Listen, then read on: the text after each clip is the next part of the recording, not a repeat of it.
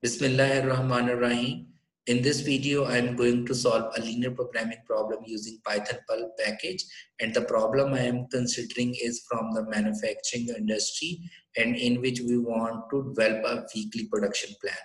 The problem is that we want to produce two different types of product and each product has two different models. One is Z345 product, another product is W250, and they have two models, okay, each. One is standard, another one is industrial. So basically we have four decision variables. That is basically the number of product we should produce of Z345 type of product having the model standard, and similarly X2 can be represent Z345 of the product having the standard of industrial category. Okay, so we have defined these four decision variable. One is with respect to Z345, one another is with respect to W250.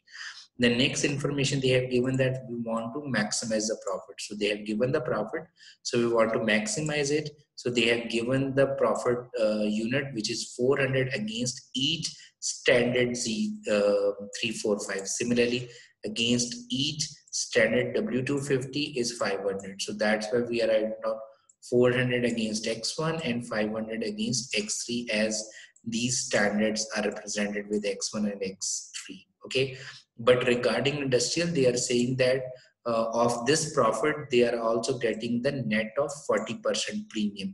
So which means we will calculate the 40% of the 400, which is 160. So we will add into the 400, that would be the coefficient of the X2. Similarly, 40% of 500 would be 200. So 200 plus 500 would be 700. So this is the complete objective function of our linear programming problem. So we want to maximize it. Next, we have given the constraints regarding the availability of these two resources. One is a zinc, another is iron. So the maximum zinc is available, that is 250 pounds. Okay, similarly, the maximum iron is available, that is 2,800 pounds. Okay, so the first constraint, that would be equal to 25x1 plus 46x2 plus 16 plus 34x4 is less than or equal to the availability of the zinc, which is 2500. Okay, so that would be the first constraint. Similarly, the next constraint would be with respect to the availability of the iron, that is this one.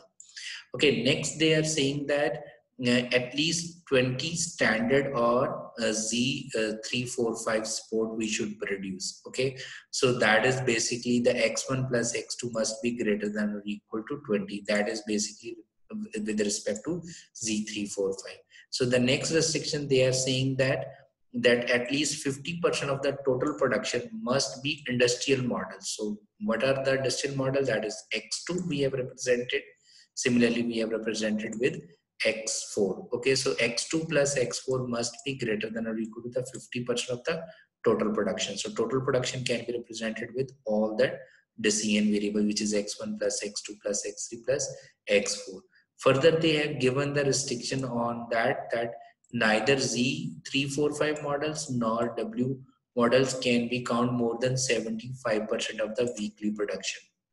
Okay, so how we can incorporate this particular constraint? That is with respect to this 75% of this one maximum, similarly 75% of this one. Okay, so that is X1 plus X2. Okay, so they cannot be more than 75% of the total production. Similarly, this one also cannot be more than the 75%. Okay, so this is, in the end, we have a non-negativity constraint. So this is the linear model which we want to solve using Python PuLP. So in order to solve with the Python PuLP, we need to call the PuLP library, as well as in order to display the result properly, I will use the pandas library. So that's why I'm calling both the libraries, okay, PuLP as well as pandas. The next thing is we need to define the decision variables. So that is, one is representing Z345 standard, X2 is representing Z345 industrial. So we have used the list from the Python and store in a variable called product underscore model. So these are the four variables which we have stored. Okay, next, in order to declare the data corresponding to the constraints against each variable, so we have used the dictionary. So these all these dictionaries are representing the constraints data, the left hand side of the constraint. So this is basically the first constraint data we have declared. This is basically the key value that is representing, we have already defined over here, colon sign, then we are indicating the value that is basically how much quantity of this particular model of product is using from the zinc. So that is 25 pounds are required to produce this type of product out of 2500. Similarly, we have indicating the industrial perspective. We have indicated the third constraint, fourth, fifth, and the sixth constraints data. And the last one is indicating basically the objective function value. Okay. So we use the dictionary in order to define the data set. So once we have declared the indices, or you can say the decision variable right now in this case, similarly we have used the dictionaries to declare the data. Now we can define the problem. Okay, so the problem is that we want to maximize our objective function. So for that, we can call the function called LP problem. Okay, that is basically the function from the PuLP. So we are giving the name of the problem. So whatever you want to write down, so you can write down over here. So right now, because I am solving a manufacturing problem, so that's why I'm writing down manufacturing problem, colon sign, we want to maximize it. So if the objective function was minimized, so we can write down LP minimize. And then I'm storing this whole function into a variable that is called manuf_tp. Okay, next we are defining the decision variable. So how we can do that? So there is a called function lp variable dot text, okay, dictionary, in which we are storing the variable, or you can say declaring the variable. So here whatever you want to write down over here, because it will display while we'll get the answer of the decision variables. And this is, we have already defined, that is indicating the values of the decision variable, which is product models. Okay, and this 0 is indicating the lower bound of these decision variables. Okay, so that is or you can say the non-negativity constraint. And by default, PuLP will consider all the variable as a continuous, mean as a fractional value can be occur of these all variables. But if you want the integer solution, then you need to write down comma LP integer. Okay, so but right now, because we are solving the linear programming, so that's why there is no need to write down. Okay, once we have set the problem, declare the decision variable, now we are going to define the objective function. And remember that whatever the variable name you are using, you must use after that the same thing for defining the objective function as well as for defining the constraint. So this plus equal mean add this particular thing to this same variable, okay, in which we have set the problem. So we want to maximize it. What we want to maximize, that is basically the objective function. So for that we are saying LP sum. So we need to sum, okay, because our objective function is we are summing it, and we want to multiply the 400 multiply by the x1. So 400 is stored in basically the profit. Okay, so that is over here. Okay, multiply by the product models, and product models are the decision variable that is over here. Okay, where I is an index, and we are saying I in product model. So that means against every decision variable we have. Okay, so that is the indices. So this is the objective function. Similarly, we can use this same LP sum function to define the constraints. So this is the first constraint, how we can define the first constraint, that is product models, which is the decision variable, multiply by against each decision variable how much quantity we are using to produce a single product. Okay, that is basically we have defined over here, right? And then we are saying for I in this one less than or equal to 2500, which is the zinc constraint. Similarly, we have defined the iron constraint, we have defined the minimum 345 constraint. So this is basically we are labeling the constraints. Okay, then we are indicating our third constraint, fourth and fifth. So all the constraints we have defined, that is given over here. Okay, so using LP sum function.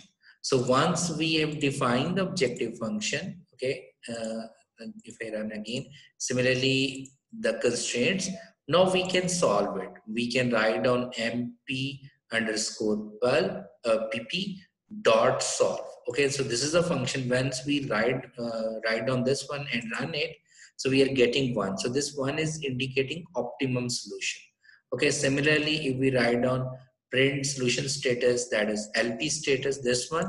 So right now if you want to write down is the solution is optimum, so this statement will be written as it is, and then right now it is indicating that this solution is an optimum solution.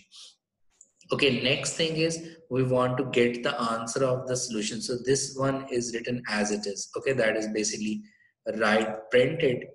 Okay, mean this is new line, so that way it will enter it, write down the status, and after the status write down the solution name, and then again press enter. Okay, so that's where they are saying status. So let me write over here is equal to status is equal to optimum. Okay, so the status is equal to optimum, and then we are saying in order to get the answer of the variables, how we can do that for vn. Okay, that is the name of the variable in which we have stored all the variables as well as the problem dot. Okay, so once you do that, okay, once you do that, how you can get this one, that is name of the variable dot, and then from the keypad you can click the write down on, or you can say press enter tab. So once you enter the tab, you will get the multiple options. So here we want to get the answer of the variables. So okay, so we can find the value of the variables over here.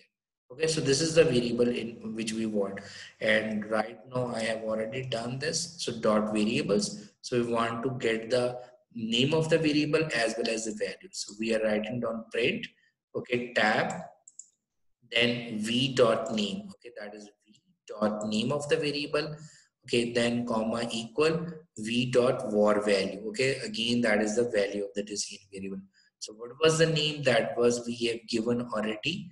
Okay, so these are the name we have given. Okay, so that would be considered as it is. So this is product, and then underscore it will give us the this one. Okay, so that's why it is writing down product underscore then the index which we have given. So these are the values, these are the name, and in the end, in order to get the answer of the objective function, we are saying print this one comma value function. Okay, so this will give us this is the again name of the variable dot objective, so it will give us the answer of the objective function. So I hope you clear how we can solve this linear programming problem using Python PuLP. Now the question is, what these fraction values are indicating. So you can say that right now, because this is a production plan, so according to this production plan, these fraction values are indicating the work in process inventory. Like this inventory is available in our production floor. Okay, so this is how much quantity we are producing of this particular product. This is how much quantity we are producing this particular product. Similarly, we are not producing anything against this particular product, and so on. Okay, the next thing is, as I told you earlier, that for using the pandas, we can display the different results properly. But right now, if you write down the name of the variable from the PuLP package in which we have stored the entire problem, then again, if I write down dot tab press, okay, we will get the constraints over here. Okay, so right now I am writing down constraints dot keys. So what this function will do, so whatever the name we have given to the each constraints, it will display the name of the constraints name. Okay, so that is this one. Right now, if you want to access, or you can say you want to see a particular constraint, how you can do that? Again, name of the variable in which we have stored the variable constraints dot get function, and then name of the key of that particular constraint. So I have written down the first constraints key, and it will, or you can say the name of the constraint. So it will display me the first constraint that I have written over here. Okay, so that is this one. Similarly, if you want to get the values, that was we will get the dot values. So it will not showing us any name of the constraint, only the all the set of constraints. But if we write down dot item, so it will give us the name of the constraint as well as the entire constraint. Okay, so all this one.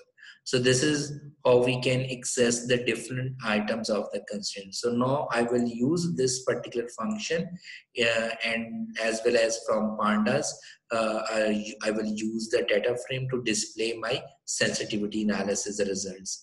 So for that, I am saying this is the name of the variable in which I am storing the sensitivity analysis results. I am saying the column name is a constraint name, column sign, C name, that is basically the, you can see the value which I will access it. Then similarly slack values, that is a second column name. Okay, then I'm writing down, I will write down the value of the slack variable. So how we can do that, that is with respect to dot slack. Similarly shadow price, or how can I write down the shadow price, that is dot pi. So as you know that the shadow price will come against every particular constraint. So I'm writing down for C name, that is the name of the constraint, okay, comma C info, that is basically in this particular you can say index, we have stored the slack as well as shadow price of every constraints in, that is basically items. So this is basically from the item. So against every particular constraint, show me the slack value as well as the shadow price value again, as well as the name of the constraint. So that was written over here. Okay, so this is basically the slack value of the first constraint, shadow price of the next constraint. So I hope you know how we can interpret the shadow price. Like if we are further buying 1 unit of zinc pounds, we will get more, we can, you can say get more profit of $21.10 per unit of the zinc, or you can say per pound of a zinc. Okay, next they are saying that in a part B that we should relax this particular constraint. So all the things are the same. Okay, all the things are the same. So remember the last two constraints, with that is with respect to 75% of the restriction. So in B part they are saying if we relax this one, what would be the effect on the answer? So we can, if we relax this one, so simply we haven't written those constraints, so we solve it, so we can see that the profit will be increased. Okay, and lastly they are saying that if we buy the 100 pounds worth of zinc, okay, mean 100 pound, if we buy more zinc, is it worthwhile? Because they are saying that in the part C, if we buy 100 pounds for 1500, okay, and we have seen that the shadow price of the zinc was 21 point this one, so 21.100 multiplied by 100, we will get this one, which is greater than 1500. So this much cost we have to bear in order to buy more 100 pound, but the profit we will get, that is this one. So this is beneficial for the company, so that we can recommend that yes, we can buy this 100 pounds more. But in the B part, they are saying that if we are buying those 100 pounds at a price of 2600, then that wouldn't be beneficial for us, because the shadow price is against 100 pounds. We will get the benefit of $2,110, whereas we have to bear the cost is 26. So cost is more than the profit. So that's why it would be not beneficial for the company. So I hope you have clear how to solve the linear programming problem using Python PuLP package. Thank you so much. See you in the next video.